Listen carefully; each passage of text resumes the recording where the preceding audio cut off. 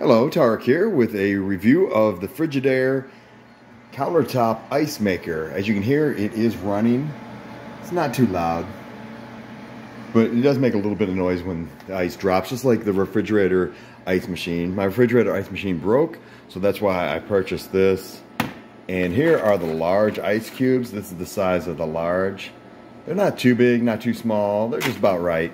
What you want to do is make the ice here and then keep it in the freezer if possible. If not, if you're, say, camping, it's great too. I can't wait to take it on my camping trip and have ice for my drinks. It has a few of the buttons here. These are the indicators for add water, ice fill.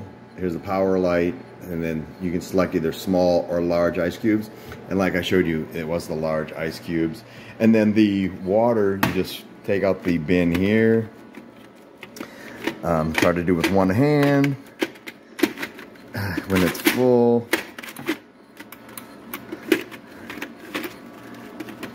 but here it is. You just put the water in there, put the tray in, close the lid, and there you have it. It makes ice fairly quick.